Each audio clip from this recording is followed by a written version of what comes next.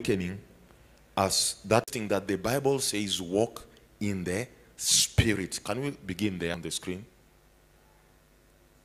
It is interesting that the Bible says walk in the Spirit. So today I want us to look at how do we begin to learn walking in the Spirit? Or how do we, if you're in a situation of spiritual slumber, how do you wake up? Because the Bible says, awake, awake, O Zion. And yesterday I said that it is our responsibility to wake up from any situation of spiritual slumber. When you're alive, you let me know. Okay. The Bible is very clear. The Bible tells us that it is our responsibility to wake up spiritually. So what is the process? How can we wake up spiritually? How can we wake up spiritually and remain awake? In other words, how can we learn to live a Christian life where we are aware? We are spiritually conscious of our environment, and not only that, we grow in the awareness of our spiritual environment. That is the most important thing in Christianity. Growing in that awareness. Of course, I won't say it's the most important, because love is live by the Spirit. And you'll not gratify the desires of the sinful nature. Can I please get the New King James Version? I say then, walk in the Spirit. Walk in the Spirit. Come on, somebody say walk in the Spirit. Come on, somebody say walk in the Spirit. He says, walk in the Spirit, and you shall not fulfill the lust of the flesh. Now, it is interesting that the Bible speaks of two natures. There are two dimensions. Yesterday I talked about being asleep and being awake. Yeah. Today I'll define it as walking in the Spirit and walking in the flesh. Walking in the Spirit and walking in the flesh. For us to be watchmen, for us to be prayerful witnesses, we must learn to walk in the Spirit. We must learn to walk in the Spirit. And how do we begin to walk in the Spirit? I think that is what I'm trying to describe here. How we begin to walk in the Spirit. Because the person who is in spiritual slumber, though he is a believer, though he can say he loves God, but as long as he's in spiritual slumber, he is a carnal man. He is walking by the human nature. He is not awake to the things of the Spirit. He is living his life after the human nature. He does things according to his physical senses. He lives after the physical man. He makes decisions based on the outward appearance. He makes decisions based on that which he can see with his eyes, or that which he wants with his desires. He makes decisions based on that which he can see. And as long as we are there, we cannot be watchmen. We cannot be watchmen. We cannot be watchmen. We cannot watch and pray. So how do we begin to awaken and to walk in the Spirit? The first key is the key of knowledge. Knowledge. Knowledge of the truth. Knowledge of the truth. Knowledge of the truth. Bwana asifiwe sana. Praise the Lord. We had already dealt with fasting, but I'll mention it last, because there are basically three keys or three principles that ignite you to be into awakening. There are three principles that ignite you into awakening. The first key is the knowledge of the truth. Knowledge of the truth. Now, can you please give me, kindly let's go to the book of 1 Timothy. We look at a number of scriptures today. 1 Timothy chapter number 2, verse number 3. 1 Timothy chapter number 2, verse number 3. What does it say? For this is good and acceptable in the sight of God our Savior, who desires all men to be saved and to come to the knowledge of the truth. So being saved is not enough. Being saved is not enough. You have to come to the knowledge of the truth. Being saved is not enough. You have to come to the knowledge of the truth. There is a place in God called truth. There is a place in God called truth. And the beginning of the journey of walking. Remember, to walk is an action, yeah? Walking is an action. So when God says walk in the Spirit, there is an action. You have to be, in other words, things, be active in the Spirit. Be active in the Spirit. Be active in the Spirit. The first step of awakening is the knowledge of the truth. Bwana asifiwe sana. You have to pattern your life based on the knowledge of the truth. Jesus said you will know the truth, and the truth will make you free. You will know the truth, and the truth will make you free. Free from what? Free from the human nature. Free from the human nature. So you have to, I'm looking for how to describe this best. When you're dealing with the knowledge of the truth, there is truth that God wants you to live by. There is truth that God wants us to live by. And as long as we are walking by the truth of the human nature, or the truth that is in the physical, that is a limited truth. Because what is in the spiritual is what defines what is in the natural. So as long as we are walking based on the truth, but that truth is physical truth, truth that is based on what we can only see and touch, truth that is based on what our senses is telling us, then we are not walking in the whole truth. Praise the Lord. Praise the Lord. Bwana asifiwe sana.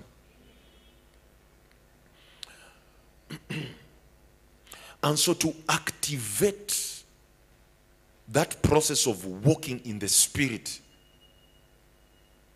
knowledge of the truth is number one. Now, knowledge of the truth of what? Knowledge of the truth regarding who God is, and knowledge of the truth regarding who you are. Truth regarding who God is, and truth regarding who you are. These are the things when we are in a season of prayer and fasting. These are the things that you need to renew your mind with. You know, let me let you know why this is so important. There are people who normally have spiritual dreams.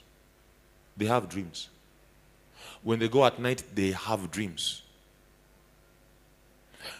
But these dreams end up, the dreams are actually revelations concerning something that is wrong or something that needs to be addressed.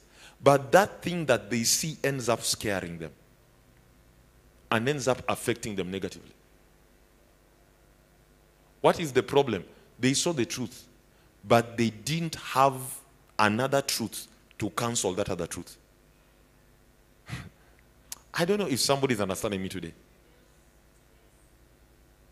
Or for example, there are people who go through things in life, and these things make them, these things that they are going through, they are real things, but these things somehow makes them, affects their relationship with God and affects their walk with God. What is the problem? What? They did not have enough truth to overcome what they were going through. They didn't have sufficient truth to overcome what they were going through, the challenges they were going through. The truth that they had was not enough to make them overcome the challenge that they were facing. And so they stop a life of prayer. They stop a life of being in the Word. Because the thing that was challenging them, the truth that was challenging them, overcame them because it found them with insufficient truth. I don't know if somebody is listening to me today. I'm trying to describe this properly. Yeah? There are trials that we may go through in the family. There are trials we may go through in our workplace. There are trials we may go through in our careers or in our businesses. But if the covenant, the truth concerning who God is, and the truth concerning who you are, is not your firm foundation, then you shall be overcome. Are you understanding me? So you must make sure that you are grounded in the knowledge of their truth. There are people who begin zealously, with zeal in their walk with God. But you find that the enemy is able to overpower them and put them and silence them and put them into spiritual weakness, or put them into depression and oppression. Why? Because when the enemy came, the enemy did not find them strong in truth. They did not know who they are in Christ. And they did not know the faith, who God says he is. And so because they don't know who God says he is, and they don't really know who God says they are weak. They are unable to overcome the trial and the challenge. So the knowledge of the truth, you have to have a firm foundation in who you are in Christ and who God says he is. That is the first way. That is the first pillar of awakening. It's the pillar. It's the pillar. That is why I have found, especially among intercessors, you find someone is an intercessor, but they have so much challenges. They have so much fire around them. Not spiritual fire. They have so much contrary fire, oppression and opposition, until the intercession that they had, the altar, the altar of prayer that they had, becomes silenced by the trials and the challenges of the enemy. Even though they were diligent in prayer, they didn't have a firm foundation of who they are. So when the wind came and when the storm came, they were on sandy ground. They sank. Bwana asifiwe sana. Bwana asifiwe sana. And this is why it is common to find that intercessors have a lot of battles. Not because battles are kept for intercessors, but because most intercessors are not well grounded in the word of righteousness. They are not well grounded in who God says they are. So they have battle after battle, and they say, don't worry, these are battles of intercession. There are no battles of intercession. Those things are not there. What we have is a devil who is moving around like a roaring lion, seeking whom he may devour. So if he's a roaring lion and he doesn't find the Lion of Judah in you, he doesn't find the Lion of Judah roaring also in you.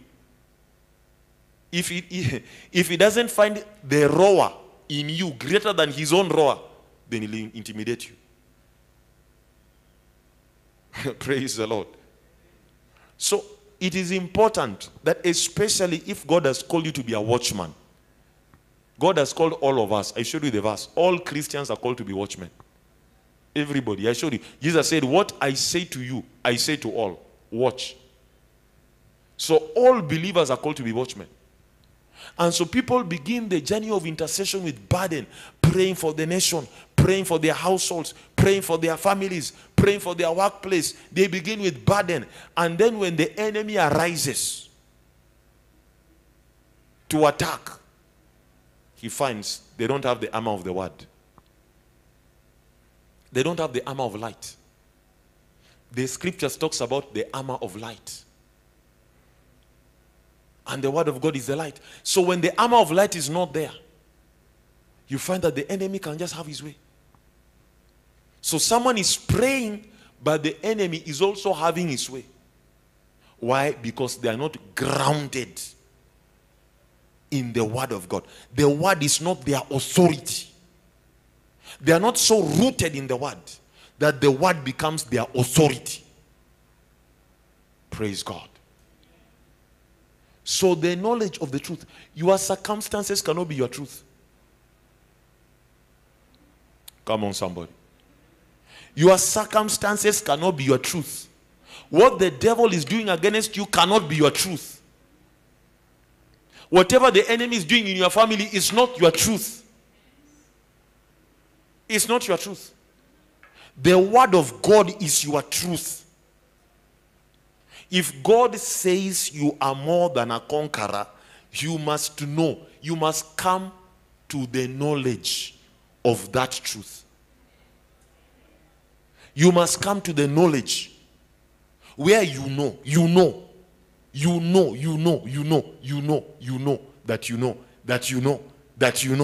know that you're more than a conqueror. Any warfare, anytime the enemy comes against you, what the enemy is coming to check is the word. What the devil is afraid of is the word. For as long as Jesus said it is written, Satan could do nothing. Because Jesus had the knowledge of the truth. The devil came and tried another one. He said, it is written. Why? He had the knowledge of the truth. The devil came and tried another one. He said, it is written. He knew inside him. He had the knowledge. You have to be rooted, especially if you are in a prayer movement. Prayer movement is not about prayer. Prayer movement is about authority. Us releasing words from a place of authority, rooted and grounded in the word. If you are not rooted and grounded in the word, I'm telling you, the enemy will be trying this one, and you're saying, oh, pray for me, people. Pray for us. Yes, even Paul said pray for us. It is true. You should pray for us. But there is me saying pray for us when I'm in a place of confidence. And there is me saying pray for us when I'm in a place of defeat.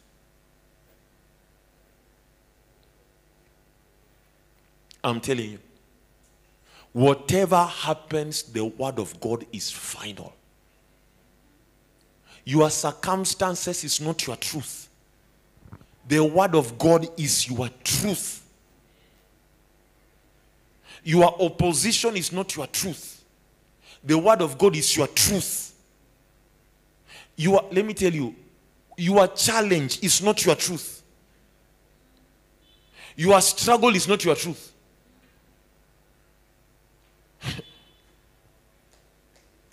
Hello, somebody. The word of God is your truth. So the first thing in awakening, before we can even talk about seeing, we can even talk about visions and what, this is the first thing. The knowledge of the truth must be your reality. Bwana asifiwe sana. Praise the Lord. If not, you'll become these people. You know, sometimes I wonder. I mean, listen, and I'm saying this in love. You can't always be a pray for me Christian. I mean, 1995, pray for me Christian. 1998, pray for me Christian. 2002, pray for me Christian. 2014, I mean, come on. You have to grow. I'm not saying asking for prayer is wrong, but there is just a certain way we come to be prayed for in defeat. We are in a state of defeat, not for agreement.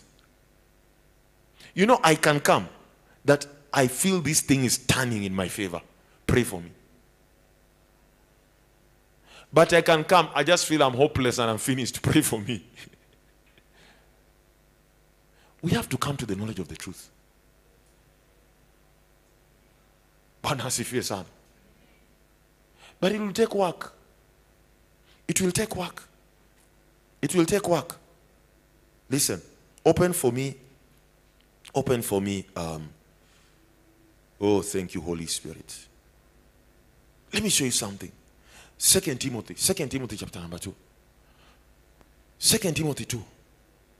I mean, you can't always be whining, grumbling, complaining. I mean, for how long?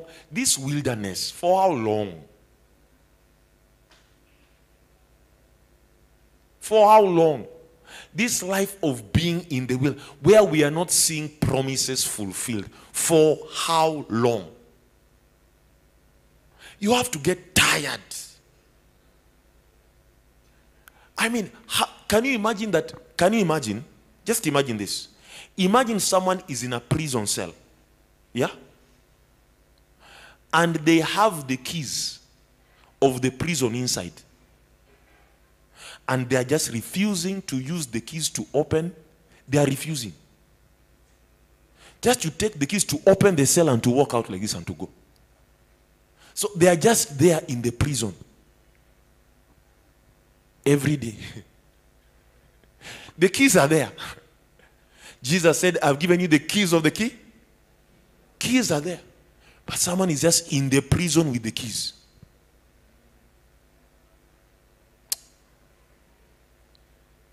Come on, somebody. I want you to refuse this thing. It's a very sad thing. It's really a bad thing. Actually, it is senseless. It doesn't make sense. Listen. 2 Timothy, are you there?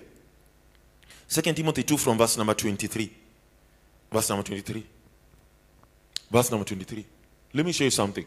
But avoid foolish and ignorant disputes, knowing that they generate strife. And a servant of the Lord must not quarrel, but be gentle to all, able to teach, patient, in humility, correcting those who are in opposition. Now wait, give me King James. King James. King James. In meekness, instructing those that oppose themselves. They are doing what? So they are Christians who oppose themselves. They're busy saying, I bind, I remove, I destroy, I scatter, I undertake, I overtake. But they are opposing. They are their own enemy. Listen. If God, peradventure, will give them repentance to the acknowledging of the truth. So how are they opposing themselves? They are not acknowledging the truth. They are acknowledging what they are seeing with their eyes. They are acknowledging their circumstance. They are acknowledging what their circumstance. They are acknowledging their problem. They are acknowledging their situation. They are not acknowledging the truth. So they are opposing themselves. So Paul is saying, this kind of people, may God give them repentance. What is repentance? Change of mind. Repentance is change. Repentance is not just saying, I'm sorry. Yes, it is good to say, I'm sorry. To tell God, Lord, I am sorry. But change your mind. Come to the knowledge of the truth. This culture of acknowledging Goliath, acknowledging the giants, you cannot inherit the promise. I'm telling you.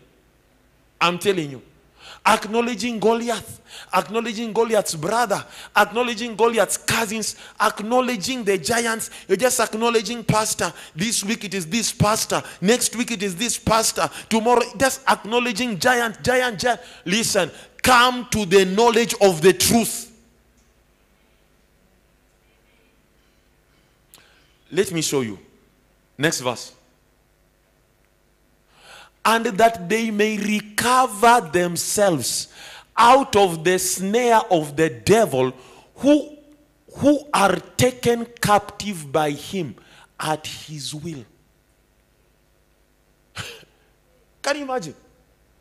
Because this guy is not acknowledging the truth, the devil can just come, collect him, make him a captive. And when the devil wishes, when the devil wants, say, today I feel like attacking this one. He just comes, he collects him, puts him in a prison at the devil's own will. And he's a Christian. Why? He has refused to acknowledge the truth. and so Paul says, if Ebu, go to the previous verse, go to 25. 25. In meekness, instructing those who oppose themselves, if God peradventure will give them repentance to the acknowledging of the truth, and that they may recover themselves. So this guy, when he starts to say what God is saying concerning him, when he starts to say what God, I am who God says I am, he begins to quote those scriptures, he begins to speak them, he begins to declare them, he begins to acknowledge them. What happens? He's recovering himself out of the snare of the devil. You can deliver yourself anytime. You can come out anytime you want. When you want, when you just say, I want to come out, just take the truth and begin to acknowledge. What are you doing? You are awakening. You are awakening to the reality that they may recover themselves out of the snare of the devil. Now go to the previous verse. I'll show you something. 25 again.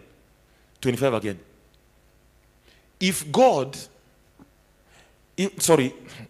peradventure will grant them repentance. Okay, sorry, it's in 26. Sorry, 26. 26. That they may recover themselves. Now, that word recover themselves. Recover themselves. It is the original translation in Greek. It actually means somebody coming out of a drunken stupor. Like the guy was drunk. So because he was drunk, he was misbehaving. But now because he's been acknowledging the truth, it's like he's becoming sober. Coming back to his mind. In other words, spiritual slumber is like according to God, somebody who's walking in the flesh is like a drunk person. It's like this person is behaving abnormally. These times when you're complaining, grumbling, murmuring, mama, it's drunkenness. It's time for you to recover yourself by acknowledging the truth. It's time for you to recover yourself. Hallelujah. Hallelujah. Praise God. Listen, knowledge of the truth is the most important pillar after someone gets born again. Knowledge of the truth. Without the knowledge of the truth, somebody will not change. Their ways will, it's not possible to change. You cannot change. How can you change? How can you change? You can't move from the human nature to the divine nature. You can't shift. You can't change your sight. Because you can't see God. You see Goliath. That was the difference between Israel and David. Israel what he saw when he saw Goliath.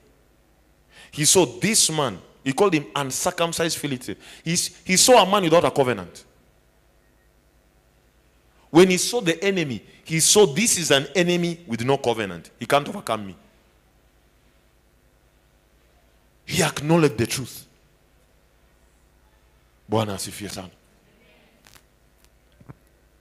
Somebody say knowledge. Somebody say knowledge of the truth. Come on, somebody say knowledge of the truth. Now. So that first pillar, knowledge of the truth. Open the book of Philemon. Philemon 1, verse number 4. I want to show you something. How powerful knowledge of the truth is in awakening. Knowledge of the truth is your strength. That is why in Isaiah it says, awake, awake, all Zion. Put on your strength. Put on your beautiful garments. Knowledge of the truth is your beautiful garment. Knowledge of the truth is your strength. Without the knowledge of the truth, there is no way you can be in the army of God. You can't be in the army of God. Verse number 4. Verse number 4. We'll read from 4 to 6. Verse number 4, it says, I thank my God, making mention of thee always in my prayers, may become effectual by the acknowledging of every good thing which is in you. In Christ Jesus. Let me explain for you that verse. That word communication is the word koinonia. Most of you now know what koinonia. You know the word koinonia, yeah? You know koinonia. So this word communication is the word koinonia in Greek. Koinonia, the meaning of koinonia means a participation that leads to oneness. Participation that leads to communion. Participation that leads to oneness. Participation that leads to oneness. Participation that leads to oneness. That's the meaning of the word koinonia. It's two people participating until they become one. Communion. Are we together? So he says that the communication of your faith may become effectual. So, in other words, he's saying, if you want your faith to become effective, your faith needs to be the kind of faith that brings in participation. The kind of faith that makes you participate with the word of God. That the communication, that the koinonia of your faith may become effectual. How? By acknowledging every good thing which is in you in Christ Jesus. If your faith will be effectual, you have to have the habit of acknowledging every good thing that is in you in Christ Jesus. Effective faith. Effective faith. That the koinonia of your faith may become effectual. In other words, it's a kind of faith that takes you and every good thing that is in you and makes you become one with every good thing that is in you. When people look at you, every good thing that is in you is now manifested. Because you have activated it by acknowledging it.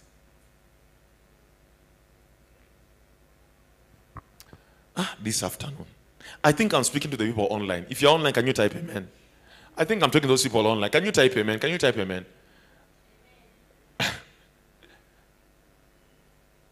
You need to catch this. This is the key of awakening through knowledge. Awakening through knowledge. The first awakening is awakening through the knowledge of the truth. So you take the knowledge of the truth and you begin here by acknowledging every good thing which is in you. You take your pen and your paper and you go through the word of God and you put down what the word says is in you. Hey, come on somebody. What the word says is in you. It was Smith Wigglesworth. Every morning when he woke up, hey, it was a drama. When he woke up, it was a drama. He could kick his blanket and jump and begin to run in his bedroom, shouting the word, speaking what the word says about him. Speaking. He was creating an environment for his day.